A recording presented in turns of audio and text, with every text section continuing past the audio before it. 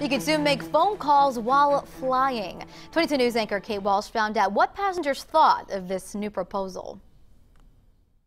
Taking off soon might not mean turning off your phone. The Department of Transportation is proposing airlines have the freedom to allow passengers to talk on the phone mid-flight using Wi-Fi. Ultimately, the safety of all passengers is what everyone has to take into place, and if the airlines feel that that would be disruptive to that, then I'm against it. Right now, the Federal Communications Commission does not allow mobile phone calls mid-flight, but Wi-Fi calls aren't prohibited. In the past, though, flight attendants and other passengers have found those calls disruptive. I think it would be really rude if the person next to me is on their phone the whole time talking. It'd kind of be like standing in the airport.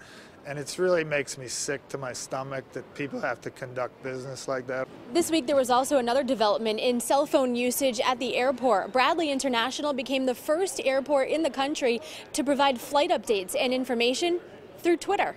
Some passengers welcomed more use of cell phones and communication. If there's an emergency at home, if people need to call their kids, if something's going on with a parent or a loved one, I think that it wouldn't be a problem at all. Under the DOT proposal, airlines would need to alert passengers of their phone call policy before ticket purchase. And this isn't a done deal. After public comment, this proposal could even result in banning mid-flight phone calls altogether. In Windsor Locks, Connecticut, Kate Walsh, 22 News.